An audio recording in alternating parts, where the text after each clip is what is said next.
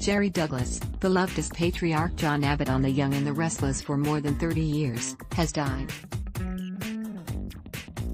The actor was 2 days shy of his 89th birthday on November 12. Jerry Douglas dead at 88. News of the actor's passing was released by CBS, who revealed he died on November 9, 2021, after a brief illness.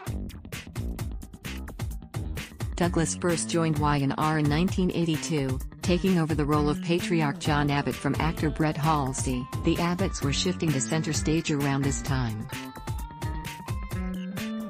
John wed Jill Abbott, Deborah Dare, Brenda Dixon, Jess Walton, but the couple's marriage hit the skids after Jill's affair with John's son Jack, then Terry Lester, now Peter Bergman, came to light. Douglas perfectly inhabited the role of the loving, wise, and supportive father to his children, including daughters Ashley, Eileen Davidson, and Tracy, Beth Maitland. On behalf of the entire company of The Young and the Restless, we send our deepest sympathies to the Douglas family on the passing of Jerry Douglas, said Anthony Morena, executive producer, Y&R, in a statement. In the beginning born Gerald Rubenstein on November 12, 1932, Douglas grew up in Chelsea, Massachusetts and attended Brandeis University where he studied economics and played football. He moved to Los Angeles, selling insurance by the day and began taking acting classes. The actor was often cast as the villain or lawman in such series as Mission Impossible, Barnaby Jones, The Streets of San Francisco, Police Story, The Bionic Woman, and The Blue Knight. He also appeared on the big screen in the films Mommy Dearest as radio interviewer, who asked questions of Faye Dunaway's Joan Crawford.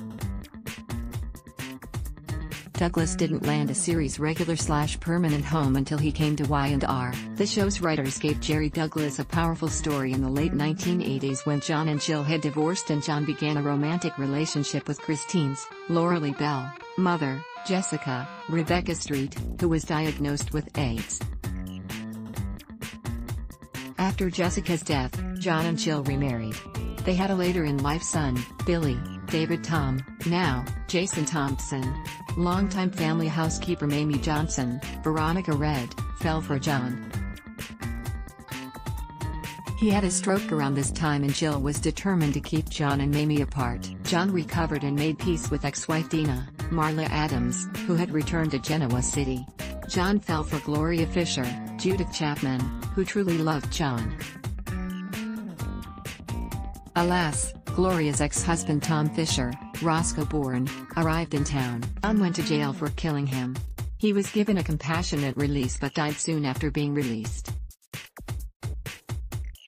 Life after John Abbott. Y&R continued to invite Douglas back to the show. He briefly played the part of John's doppelganger Alistair Wallingford. Douglas also recurred as a spirit or Jack's, Peter Bergman, conscience.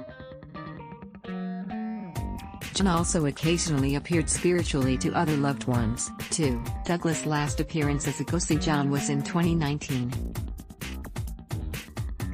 About a month ago, cast members from Y&R joined Jerry Douglas and his wife Kim Douglas, Ellen, at an early birthday celebration. In addition to his wife, Douglas is also survived by his son, Hunter. Douglas shares 2 children, Avra Douglas and son Yaw Douglas, with former wife Arlene Martell. Soap Hub sends sincere condolences to Kim, Douglas' children, and other family members and friends at this difficult time. The Young and the Restless, YR, airs weekdays on CBS. Check your local listings for airtimes. For more about what's coming up in Genoa City, check out all the latest that's been posted on Y&R Spoilers, and for an in-depth look at the show's history, click here. Ad Log Test, Y.